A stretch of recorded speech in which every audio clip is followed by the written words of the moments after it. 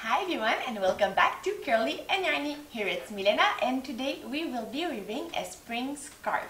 So depending on where you are in the world right now, maybe spring has been started for a while now, but here in very cold Canada it's only starting. We have seen the last of snow, I hope, last week, and we hope to see flowers very soon. So I put on my spring dress and we'll make this spring scarf.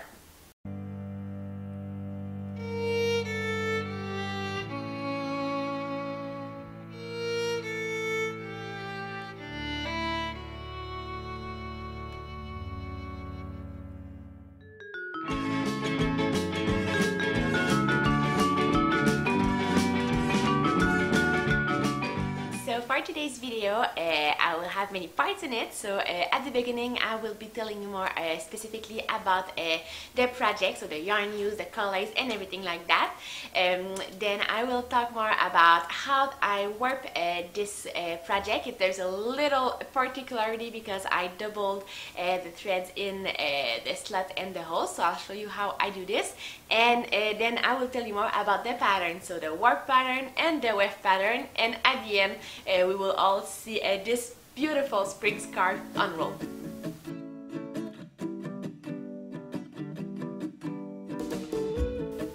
For the scarf, I have chosen some very pastel colors and I will weave it with 8-2 Tencel from Maurice Brassard. So the colors I have here are teal. This is in French Vieux bleu, so old blue.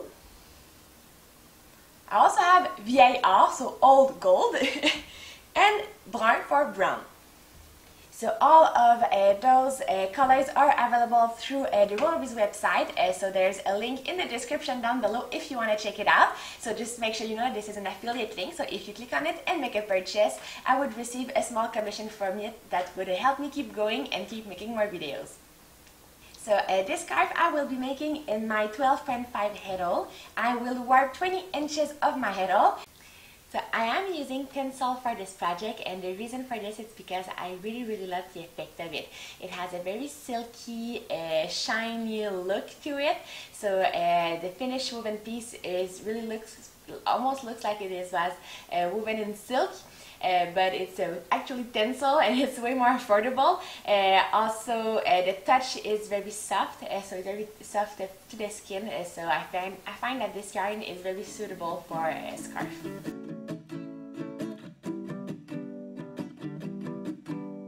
Okay, so I have started warping the loom, and to do this project I need to double my threads in my heddle.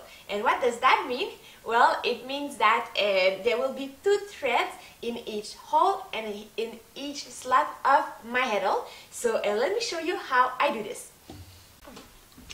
So as you know, when we direct warp a loom, we pull loops out of the heddle, usually in the slot, and this gives us 2 threads that we will later rethread the heddle. So we will keep one of the thread into the slot and we will put the second thread into the hole that is next to it.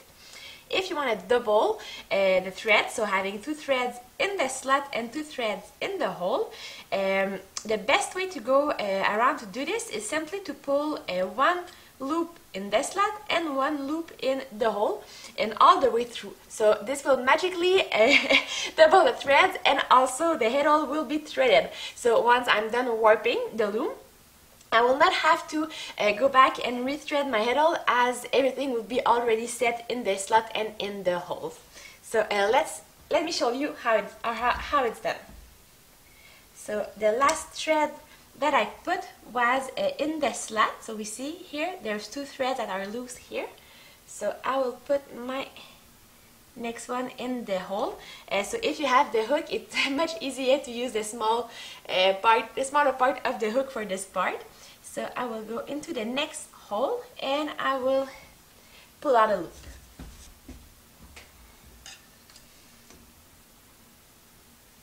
So now I'm back. So I put my 2 threads from the hole, and now I need to go through the slot that is right next to this hole. And so here I go, and I pull my loop. Now let's do it one more time from another angle. So now I am at the back of the loom. As you can see, here is the back beam, the back apron. And so here I will take my thread here. And so the last thread that I threaded was here in the slot. So for the next one, I need to go to the hole right next to it and pull a loop out of it.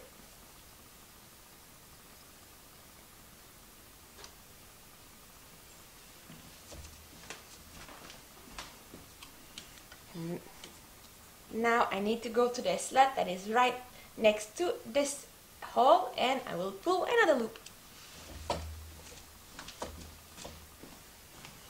And I go like this until the end.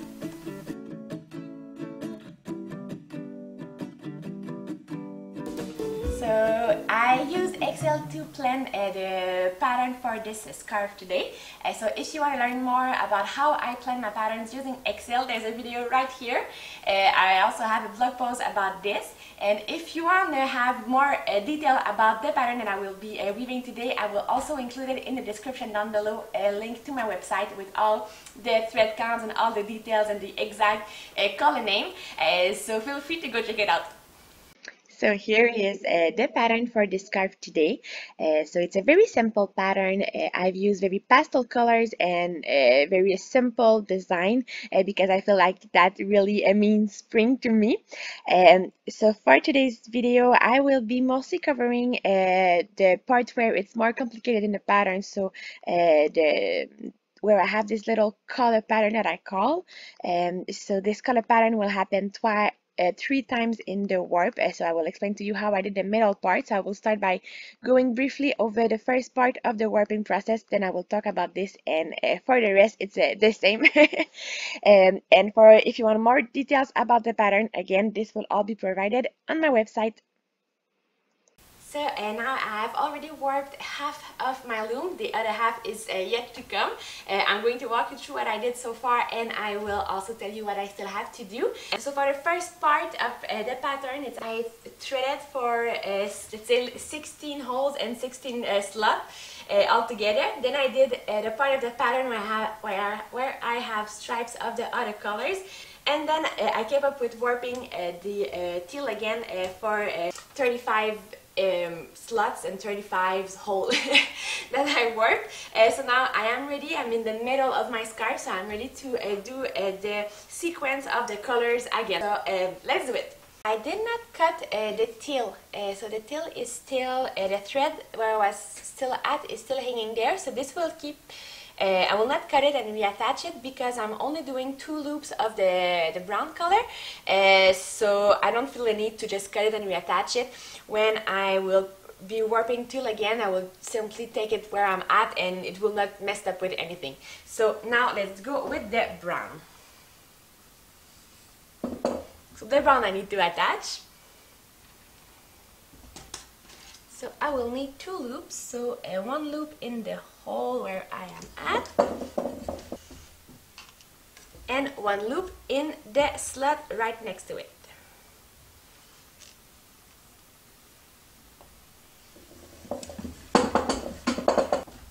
So now I can cut it,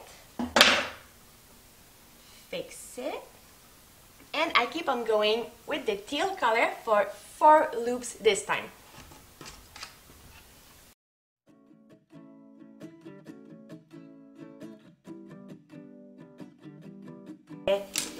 Again, I do not cut the tail, I left it loose right here, and I will continue with the gold. I will attach it here.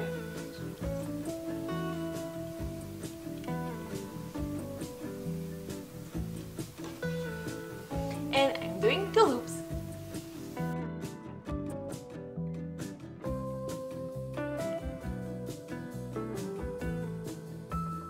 And my teal yarn is right behind it, so I just take it where I have left off with it, and I keep on doing 4 loops.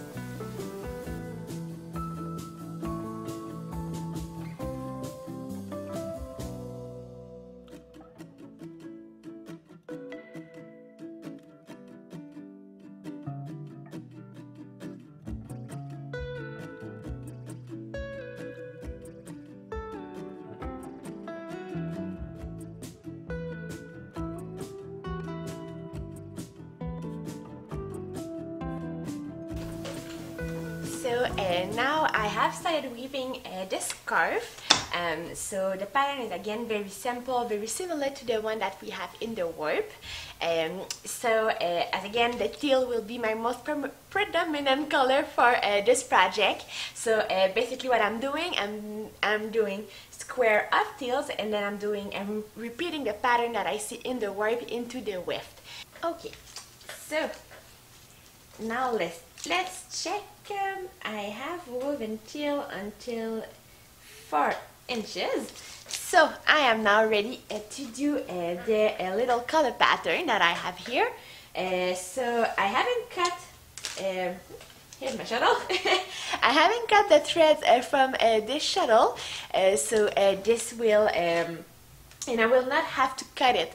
So let me show you how I do it, because the stripes that I do of the colors are so thin that I will not have to cut this. The threads will simply follow along without making a bulky selvage. So with my extra shuttle, I will put the colors on. So my first stripes will be brown. So I take my brown, and here my shuttle is 24 inches wide, so it's a little bit wider than the project I'm doing. So I need to do my stripes. I do 2 picks, so I go back and forth, which means that it's basically twice the size of my shuttle. So I just tape it here with masking tape, and then I do 1 and 2, and I'll let it hang a little bit more than twice the size of my shuttle to make sure that I have enough yardage to have it hanging here.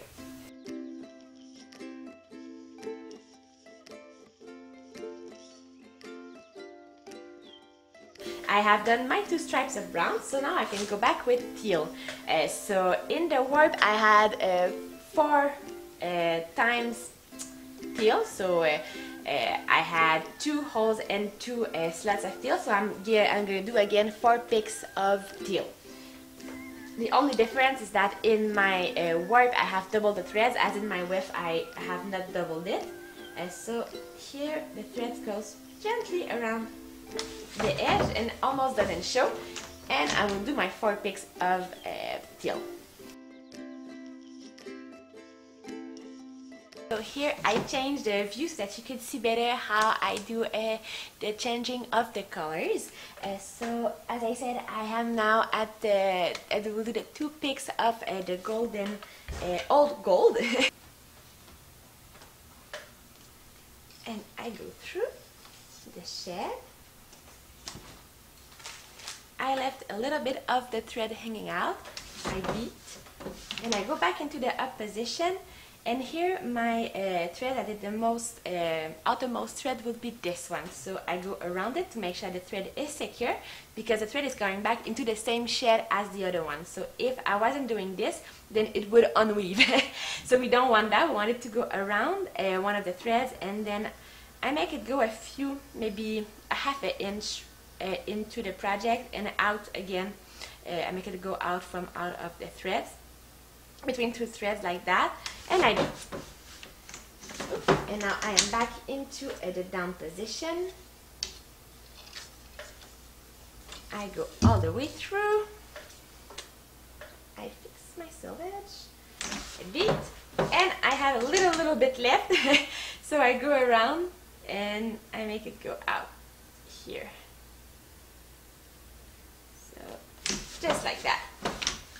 So while on the loom, we see a bit more that here, because it kind of doubles the yarn when I do this change of color. It is a little more bulky. We see it on the brown, it's a bit more bulkier than here, but once it gets finished, really we don't see it that much. So the teal is still hanging. From here I'm back in the up position, and I can simply start weaving again.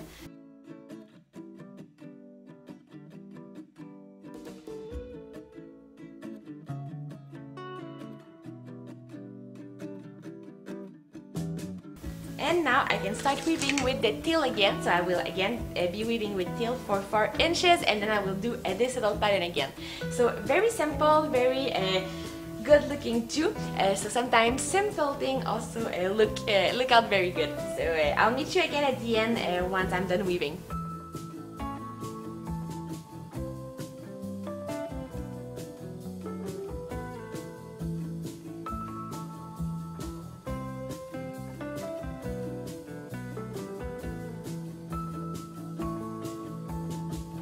So this is it. The scarf is now done and ready for spring to arrive in Canada. In total, I wove for about 2 meters, or if you prefer 80 centimeters. After wet finishing, the scarf was about 76 inches long, or if you prefer 1.9 meters. I like my scarf very long, so this is why I made it this long. Just so you know that if you want to have the same measurements as I did need to use a second bobbin of teal to finish it off. So I use one hole and a little bit of this one. So this being said, I really hope you like this video, and I hope to see you next time. Bye bye.